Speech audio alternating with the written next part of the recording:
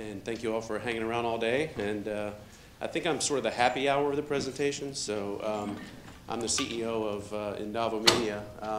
CEO means a couple things. So number one, I'm going to keep it pretty light, probably pretty brief, and I'm only going to drill down so deeply. So I've heard a lot of really good discussions today, some good drill downs on digital asset management and content creation and management of that. We're on the distribution side of that.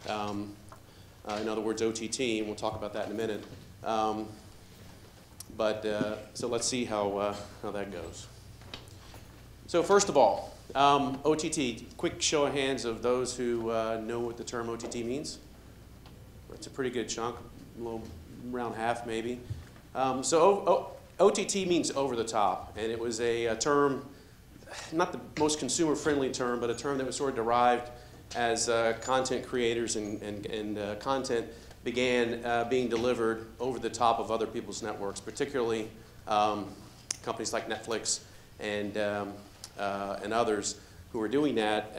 So it's really two things. Online video has been around for a while, but over the top really came about when the models began changing and companies began deciding to use the internet to make a direct-to-consumer relationship and start to build business models with consumers directly. And probably the best illustration of the differences between the old pay TV ecosystem, what became TV everywhere, and then over the top would probably be HBO. HBO, of course, a long time ago, and still has a pay TV service. You can subscribe to that as a premium through your cable provider. Then they decided to offer that service over different devices if you authenticated and were a cable provider, and that's TV everywhere. So that they named that service HBO Go. But then in the last year or so, HBO decided to go direct to consumer, and they developed a service called HBO Now. So now you can actually go online, subscribe to HBO without having a cable subscription at all. That's over the top. So it's two things. It's delivering over the internet to all the different devices that support that, but it's also the direct-to-consumer relationship. So to give you a little bit of history, but not to bore you too much, if you go back and look in the last, let's say, 10, 11 years, an incredible amount has happened in the world of video in a very short amount of time. It's a very, very quickly emerging market. Some of you may know YouTube, obviously pretty much a household name. They were launched in 2005, so 11 years ago. It first launched. Netflix changed from or began transitioning from a DVD movie company, delivery company, to digital in 2008. Roku came along and offered a set-top box to carry the Netflix service, and obviously now has expanded extremely well. I think something like 15 million of those boxes are in US households now, beginning in 2009. And then as recently as just a couple years ago, House of Cards, if any of you know that show on Netflix, won an Emmy the first time in 2014 for an online service or an OTT service to get nominated and win an Emmy Award. Lots of substantial milestones and just proof that OTT has come an incredible amount of distance really in just a short amount of time. And the stats are beginning to show that. So 79%. This is Cisco's number. I think they have a new one published recently. They put out a report annually called the VNI, the Visual Networking Index, that basically tracks traffic and usage and also makes predictions on globally about what's happening with internet traffic. And they say that by within the next year or two, roughly 79% of all internet traffic will be video. I think I was actually just reading back there a little while ago that by 2019 they're saying that 90%, up to 90% of all internet traffic is going to be video. So obviously huge, huge impact on infrastructure, on content, on consumers, really all of it. And then the Y represents millennials, Generation Y. This is a generation that is really leading the paradigm shift in how consumers consume content. Generation Y, how many millennials are out there? I know I've seen a few. Many millennials never had a pay TV subscription, arguably never will. Certainly many or most of them won't. I have 2 millennials as children, and they certainly have little or no interest in sort of traditional TV, and they haven't for years. It's all about YouTube, it's all about Roku, it's all about Chromecast, it's all about Twitch and Twitter and all the different things.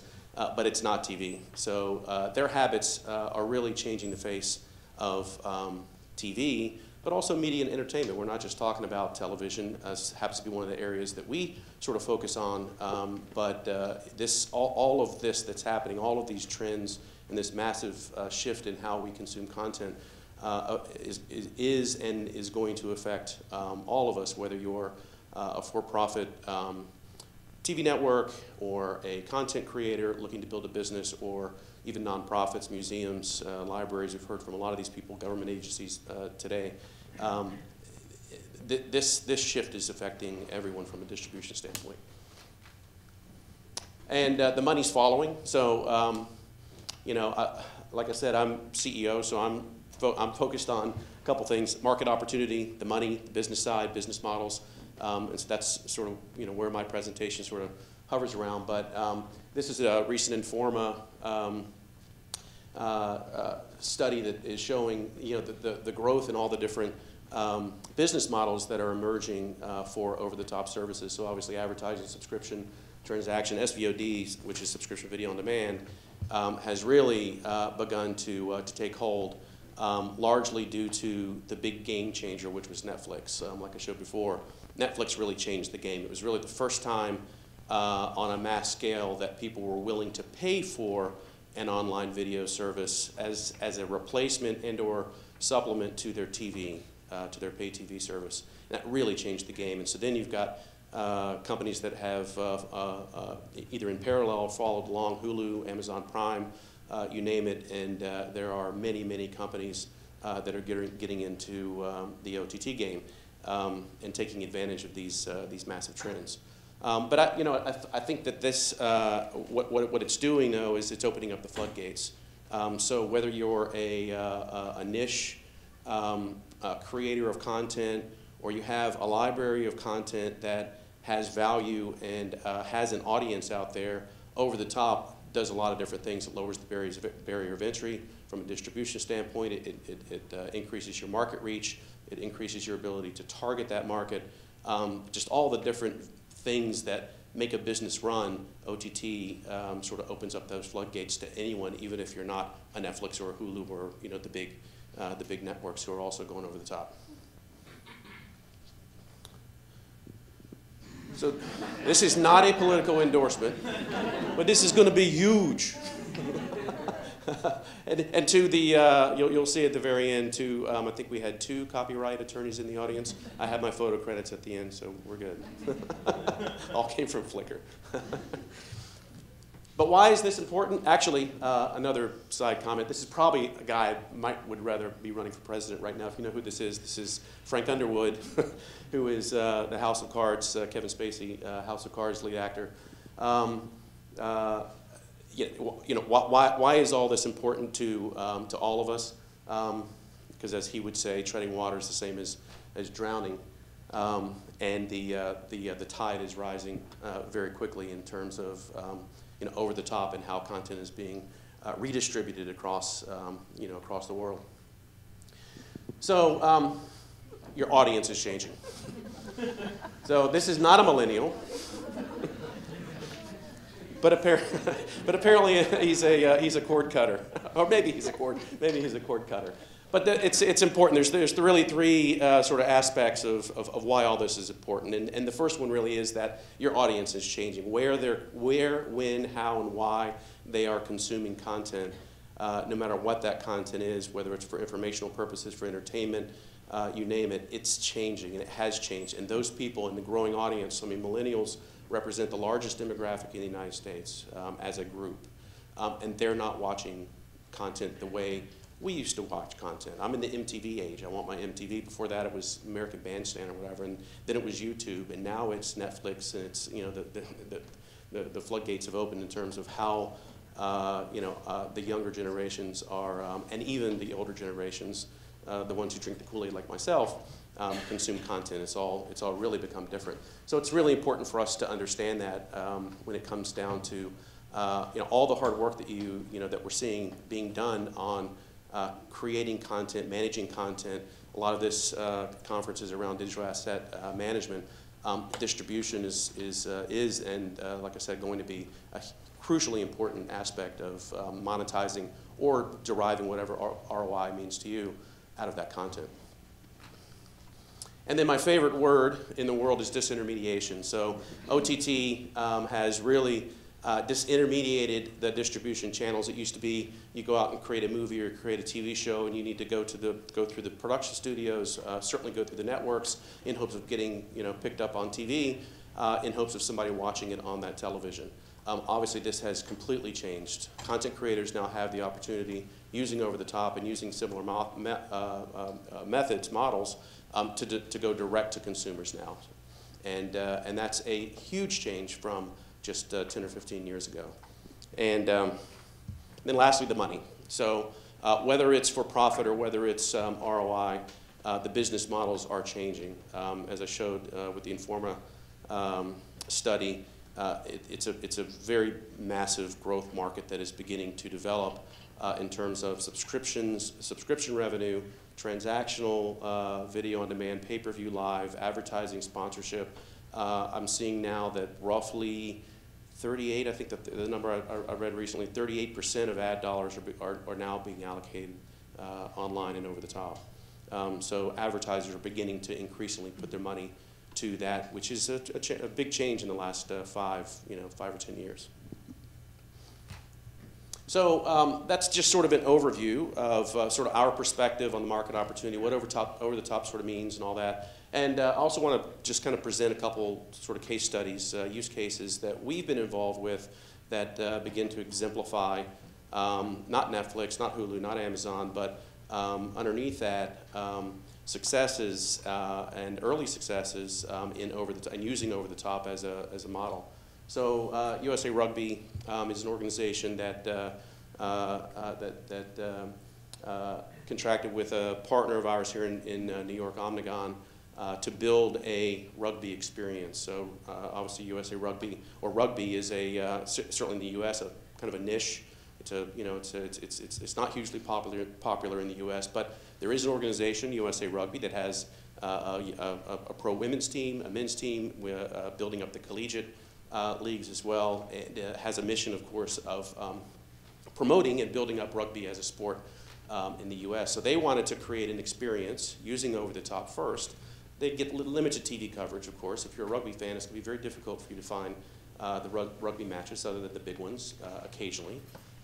So they wanted to create an experience that rugby fans across the world can come and watch live rugby matches, archived video on demand, et cetera. And so we were tasked as the video platform in partnership with Omnigon to do a few things. So one is that we began working with, I think it's one of your sponsors here, Crawford Media in Atlanta, to begin digitizing the library, digitizing the library, sitting boxes and boxes of tapes and discs and et cetera. Crawford digitizes that. All of that gets ingested to our platform along with the metadata for then packaging and distribution through the various apps that represent the rugby channel. But then we're also streaming live matches. So we're receiving some of these matches through satellite. We're receiving them through connection directly to venues. Globally, this weekend, for instance, we're streaming live rugby matches from Africa, from Europe, and North America, all at the same time.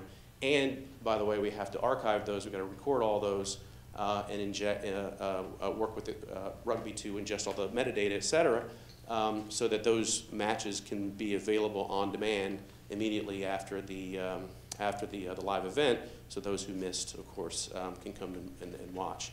So all of that sort of paired with having team information, being able to pick your favorite teams, being able to schedule and get notified when your team plays in various tournaments, et cetera, really begins to create an experience that really only over the top and the internet-based sort of applications can can present. So this is, in my view, sort of a world-class experience, and it's a subscription model. So they sell all access to the content for $4.99 a month or $49 a year. You can go on iOS or Google and get those apps. If you happen to be a rugby fan, you can do that. So that's one of our one of our use cases that we think really begins to exemplify the power of OTT, even for a niche content provider with a niche audience, and being able to build a business on that.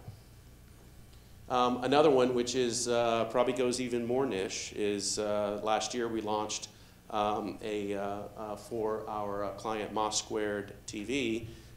This is designed to be a Caribbean digital entertainment network. These are people who came out of the cable industry, Comcast and Lime, et cetera, to build this new entertainment network.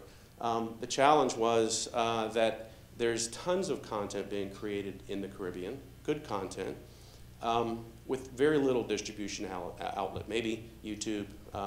The broadcast systems there are largely either English or South American, so maybe there's one or two channels that are focused on Caribbean content. So really limited outlets for that content. So the vision here was, let's begin to aggregate content from the English-speaking Caribbean and then offer that out to Caribbeans or anyone really who would have an interest in that globally. And what they also found on the other end of that is that the Caribbean people are very much in touch with their culture. Even when they leave, the diaspora, nationals who work elsewhere, et cetera, still want to be very connected, more so than a lot of cultures, I think it seems, anyway, to that culture. And so this is a way, over the top, is a way for them to aggregate content, create an experience that has value, and then reach audiences globally over the top, and then build a business out of it. Again, this is an SVOD, a subscription model. We also do live events during Carnival in Trinidad, things of that nature, where people can come and tune in to their culture easily and free on all the different apps. And it's on Roku, it's on iOS, it's on Google, it's on the web, et cetera. So that's another sort of example. But another thing that's happening, and this begins to, I think begins to exemplify where this is all going. The distribution models are changing, the business models are beginning to change. Interestingly enough, the actual pay TV service providers and so the traditional cable companies, broadcasters, et cetera, are beginning to look now at OTT very seriously. So it was a threat for a while. Now it's being looked at also as an opportunity. And it is an opportunity because cable companies, broadcasters, service providers still want to reach, more than ever, want to reach millennials, want to reach those type of people. And it's not just about getting content that's in the traditional TV ecosystem to the devices and creating over-the-top models there. It's also about what content. So they're now looking outside of the traditional TV ecosystem for content and beginning to strike deals and partner and license content that's coming from digital first and coming from the web. And we have two examples of those. Maybe you've heard of them. Most people haven't so far. But if you're a Verizon customer, you can download their Go90 app. It's a mobile-first app, and it is all web content. So they're striking deals with Awesomeness TV, Revision 3, GoPro Channel, and the list goes on. Content providers that are not on the traditional ecosystem, they're looking for other content to now supplement their TV model and offer that to their subscribers. Comcast did something similar recently called Watchable. So Comcast Watchable is really the same kind of thing. It's a service that's available to subscribers. It's early days for them, but they're beginning to aggregate content of all kinds from outside the traditional sort of pathways in order to begin to take advantage and use OTT as an opportunity in addition, as opposed to looking at it as a threat. And so we actually have we've partnered with, actually, we bought this company in late 2015, but Footprint TV was formed in early last year with the idea of beginning to create a multi-channel network. And if you understand the term multi-channel network, there are companies that have built tremendous market value by building a series of services for YouTube creators. The term for that is multi-channel network. Companies like Fullscreen, if you've heard of them, Maker Studios, Awesomeness TV, Revision 3 early days, Machinima early days. These are people who actually help aggregate, curate, build audience, build brand, help monetize for YouTube creators. And they've built tremendous market value on this concept. Fullscreen was, I think, the controlling interest was purchased by AT&T's Churning Group, Otter Media, which is a fund specifically tasked with investing in digital media. And then Maker Studios was bought by Disney for, I think the final price was like $900 million. And their model was to create value from YouTube creators. So this model is now beginning to evolve off of, like so many things do, off of YouTube, in addition to YouTube though. And Footprint TV is one of those. And the idea here is that local content is extremely relevant to not only local markets, but those who are interested in certain markets like New York, Atlanta. And while local broadcasters are beginning to rethink some of their models, because they're sort of being circumvented by the national networks who are going direct to consumer, CBS All Access is an example. So many moving parts that broadcasters are looking for new ways to create value. Service providers are doing the same, i.e. Go90 and Watchable. So Footprint has a vision and a mission to become a multi-channel network for local markets, and we're launching this. Now we've got about 25 different channels of New York content. We're beginning to launch that in New York, as well as in Atlanta. Earlier in Atlanta, we've only got a few, it's still early days, but the idea is that we aggregate content for that. It'll have a direct-to-consumer business model associated with it, mostly sponsored and ad-based, but it will also be their position to be a source of content for local broadcasters and local service providers who are looking for new content to deliver over these new OTT networks. So many different things are happening in the space, and we're trying to be ahead of that and find content creators. And a lot of what I've seen today, a lot of that stuff that content can be very relevant in these new sort of distribution networks, and that's what we're as a company, that's what we're trying to take advantage of, and we're seeing it begin to happen, which is pretty exciting.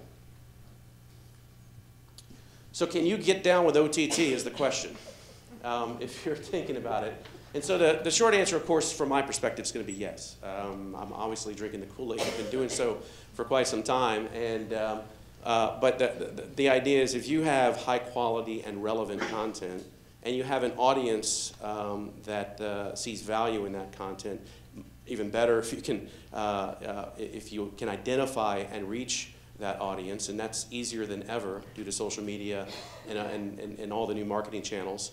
And you can deliver a great user experience, whether you're doing it yourself or with partners, then what you're effectively doing is democratizing content creation, you're democratizing content distribution, and you're democratizing monetization or ROI, however you define that. And you can do that either direct to consumer, and you can do that through these new multi-channel networks that are beginning to emerge, and I think over the next 2 or 3 years will emerge as sort of new distribution networks that can license and partner with content creators to create brand new business models. So all that is, like I said, in my mind, it's very exciting, and we're starting to see that happen today. So the internet caused an evolution of television. I think we can hopefully agree on that. I think that, and what we're seeing is that over-the-top models, multi-channel networks, the entire democratization from content creation to distribution is really revolutionizing all of that. And meanwhile, the consumers on the other side have clearly said that's how we want our content. We want it anywhere, anytime, any place, on our terms, etc. The key is high quality content, reaching them, creating value, and delivering a great user experience. But even if you're a niche provider with a very niche audience, we're seeing today that can be very profitable and a viable business plan. So just a quick note on us. In Davo, in case you don't know us, we're a cloud-based platform, a turnkey platform for managing, distributing, and monetizing digital media, digital content. Everything from content ingestion all the way out to distribution and apps. We're an app developer for all the various mobile devices and TVs and set-top boxes, etc. And the creation of sort of next generation networks, like we think Footprint TV is an example. So that's us. Just real quick. There's the photo credit. Don't call me on that one, please. But if you want to find out more, these are contact information. So with that, thank you very much. And if you have any questions, I'll do my best. Great. Thanks, Paul. So if I could just do a quick recap, as for someone who has a collection of content, let's say 1,000 hours or something of content that they have the rights to, the options are kind of a subscription-based model, an ad-based model, or am I right in understanding the MCN as a licensing, that I would license content to a multi-channel network? Yeah, and it's not either or. So the system, the platforms out there, including us, are designed to be very flexible in how you build your business model. So, for instance, if you had those 1,000 hours in our platform, for instance, then you can package that up and organize it the way you want it, obviously, to be delivered as an experience. But then you can wrap subscriptions, individual transactions like movie rentals, or if you have live, pay-per-view live, and advertising, and license that content through the system, and we've got the business models all sort of worked out. So it's never either or. The key there is flexibility, because it's so, we're in such early days. Unless you're Netflix, there's a lot of, still some uncertainty, because it's an emerging market, about what business models are going to work for your audience. And the key there is to be able to test and do some testing out there and find out what's going to work and then build. And that's sort of the way we're built, is to help do that. Take it easy on me, Nick. The last one of the day, man. So I was watching Family Guy the other day, as I'm wont to do, and there was some plot element about watching a video online. And if you're familiar with Family Guy, the character Stewie, just as Family Guy does, kind of takes an aside, and he gestures at the Fox logo bug in the corner of the screen. He's like, "Yeah, these guys are done." Ooh. And that may be a little extreme. I would hope so for Fox's sake. But obviously, as you spoke to, a lot of changes are happening, and a lot of this value that's being created by folks like the MCNs and the Endavos of the world, it's not coming from nowhere. A lot of it is coming straight off of the share prices of some of the established media distribution companies, right? The big six, et cetera. So if you could put on your Johnny Carson mystic hat for a moment and look at the next 5 years. I'm curious, just again, where the market is going with some of the big media companies, CPMs, and how those are adjusting between online and traditional linear. And CPM, if you don't know, is the cost per 1,000 impressions for an advertiser, and it's frankly what pretty much the entire commercial media industry is based around. And so I'm just curious, 5 years out, I mean, what are the additional changes? Because it just seems like this is accelerating, if anything. Just from your personal perspective, not even in Davos necessarily. Yeah, I mean, I don't think it's necessarily a zero-sum game. I think the music industry proved a lot of different things, and I think the video industry is different. But I don't necessarily see it as, it's either online or TV. I think the TV distribution networks, the big networks are going to be around. They are looking to reinvent themselves. They are looking to now, more so than they were 2 or 3 years ago, at least acknowledge. So in their 12-step program, they've acknowledged OTT, so they're 98% cured already. So that's good for them. There are certain, so I think there's a lot of pressure on like the broadcasters, the local broadcasters are seeing tremendous pressure now, because they're, if you're a local broadcaster, you're doing the local news. No one's watching the news on TV at 6 o'clock by appointment anymore, certainly not many. and they're getting older, the ones that are. So as an example, that they have to reinvent their models. And service providers are a little bit in, they've held on to the content for so long, but you see the FCC, for example, is beginning to, under Wheeler, he's beginning to try to untie that stuff, content rights, et cetera, and unforce those bundles. That is playing into the trend and is playing into consumers having more flexibility, getting access more online, and I think that just I think that bodes well for generally over the top. And I think the ones on the traditional pay TV side have to reinvent themselves in some capacity, or the golden goose is going to be at some point I think stops laying eggs. Frankly, it's my personal opinion. What do you think about subscription fatigue? Right, as an individual, am I going to have 40 subscriptions to 40 different channels? It's a great question, and the truth is that the jury's still out on it. I mean, the fact is you're still paying $100 or so per month on average for cable TV, and people still believe that I'm paying for the 2 or 3 channels that I watch, but I'm also paying for all the others that I'm not watching. So I think perception is still that I'm overpaying over there. So if there is that possibility, and it certainly is a valid question, is if I've got to subscribe to Netflix and Hulu and this and this and this, does that add up? It'll be interesting. Some people may say, hey, I'd rather pay $120 for everything that I like versus $100 for a few things that I like. So I don't know. I mean, the jury's still out, and I think there's going to be a lot of back and forth on the business model. But people are willing to pay, obviously. Hi, Christy. Hey. Hi. I do stuff. One of the things that I think has been sort of interesting in watching this evolve is I still don't see a very clever way to learn about things I don't already know. And I mean as a consumer. If I've never heard of your show, or I didn't know that rugby was a thing that women played, I honestly didn't know that. The tough part in all of these kind of siloed distribution systems is there's really not still a good way for me to discover things I didn't already know about. Yeah. How do you see this industry, or do you yet, seeing people starting to do search across systems or across ecosystems or across different kinds of processes to kind of happen upon stuff? There's no more 30-second spot to tell me about a new show, right? Because I can control that time.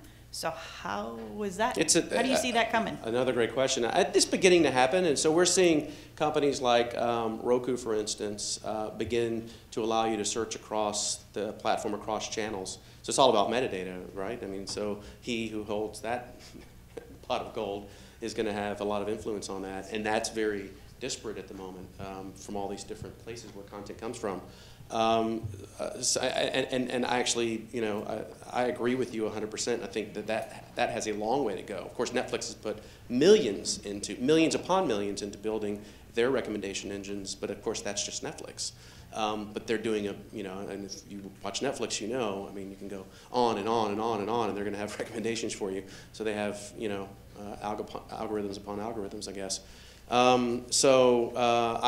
I think that exemplifies the fact that this is still an emerging market, and I'm certain that someone's going to come along and be that sort of IMDb or whatever it is that is sort of the aggregator of content and metadata that can be searched on and discovered. But you're right, it's not there yet.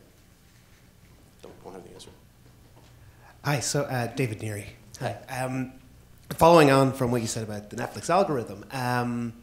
Earlier, Diane showed us the level of metadata in the SNL app, yep, and how kind of the specificity of that. And whereas as a user of Netflix, I find very shut out by their metadata. A lot of people do, it seems. Yeah. Best example I'll give is I'm a big Japanese movie fan, and they used to have a lot of the Godzilla movies on there.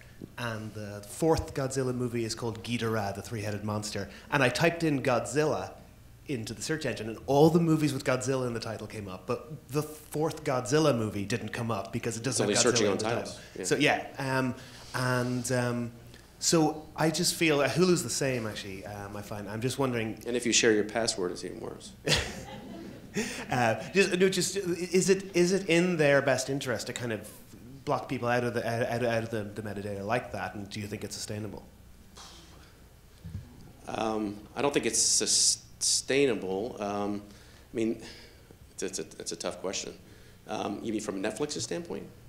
Yeah, I think from the larger, the ones that hold the oligopoly of the moment. Yeah, it's probably in their, or maybe they perceive, I don't know if they perceive that to be in their best interest, or if they're just building, they've got such a massive subscriber base now that it's, behooves them to just keep you there, right? I mean, it's territorial. So in that way, I assume yes. But ultimately, just like, the cable companies did come around and create value for the user by pulling together all the networks and providing a single program guide that allows you to search.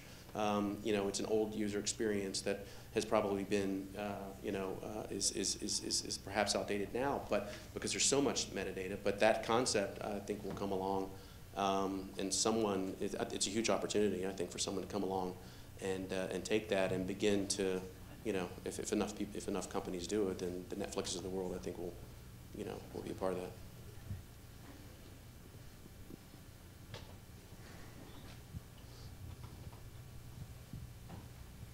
Hi, Dave Miller with EMAM.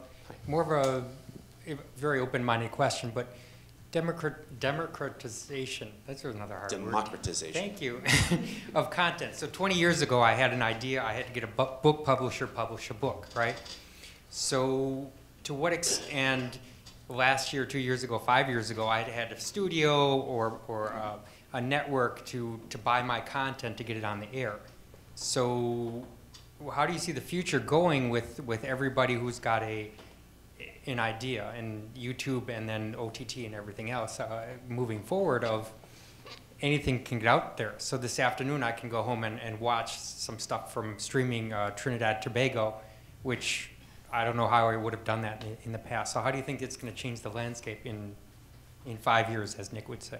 Well, I think it's going to change remarkably for the benefit of the two. I mean, that's why disintermediation is my favorite word, because it really is potentially taking out all of the middlemen in between content creation and consumption.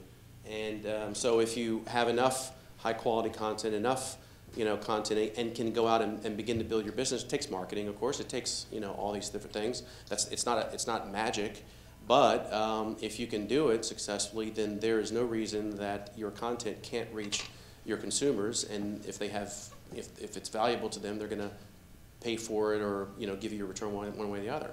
But then there's these other new sort of networks that are going to, I believe, make it easier for, like YouTube did for cat videos, and as well as some premium. They've got, look at what the GoPro channel just did. The GoPro channel, literally NAB last month, they launched on Roku. They're now everywhere, and they have a huge amount of volume on content that's mostly user-generated that has value to people. And so, that's a remarkable case study of how quickly you can gain an audience using over-the-top. With a very niche and specific sort of type of content, and they're doing it to sell more cameras, right? I have a question for the audience. Of the people in here, how many are from organizations that are content holders? And of you, how many have either gone down the path of OTT or have discussed it with some level of seriousness? Few. So a small percentage, Yeah. really. Yeah. And is that because of rights issues? Is that why you're not pursuing that, or? I see some heads shaking yes. Still very much an issue, rights, Yeah. of course, Yeah. obviously. Yeah. Okay. Any other questions before we let Paul off the hook? I know that a lot of the clients that I work with, it's not so much that it's even necessarily rights issues. It disrupts the existing models, right? And the transition plan from what is now, or what we've emerged into over the last few years, and this idea that you don't even need a broadcaster, you don't need a distributor per se, you can just, if you make unique content, you can monetize it directly, more or less. It's, kind of like HBO struggled with. For years, again, going to damn conferences and talking to some HBO folks, before they had HBO Go, it was just, we have to figure out how we do that cutover, because we have so many contracts and so much revenue tied up in the existing models, to suddenly just throw it online with very different structures for advertising rates or subscription models or whatever it is, different viewerships. It's just a hard transition plan. So in my opinion, the right way to do it is you do it gradually. You gradually, as a content holder, if you do put out through the traditional broadcast mechanisms, you have to sort of start it up in parallel again to these alternative mechanisms, to the point where you're generating good revenue from both mechanisms, and it's easier to maybe cut over if indeed that's, you know, Look what Turner just did. They announced, of course, down in my backyard in Atlanta, last week or maybe 2 weeks ago, they announced their first over-the-top SVOD service called Filmstruck. And it's a partnership with Criterion Studios, and it's older movies, but they're putting their toe in the water. And so that's going to happen, and they're all going to, you know. So yeah, it's a balance. That's a challenge for us too, in terms of dealing with and working with the traditional infrastructure that exists, is to balance the threat with the opportunity, and that's what we hope to do, and you know. But it seems that it breaks into a couple categories, right? We have, I mean, commercial content producers, which I think you're talking about, but then you also have lots of, you know, I think a lot of people that we deal with too, like archives that have never distributed their content, where this is an opportunity. That might be more where the rights issues are. But yeah, both camps are dealing with that. Sorry, I interrupted somebody. No, I was just saying with the Turners, though, they already have broadcasting live, and they also have an app. Turner. Not a political endorsement. Steve. Turner. So. That was a question I had earlier about how do you find a common language. You know, when you describe a Trump supporter, there's two different views on that. You get two different answers. Is that the semantics? They both laugh.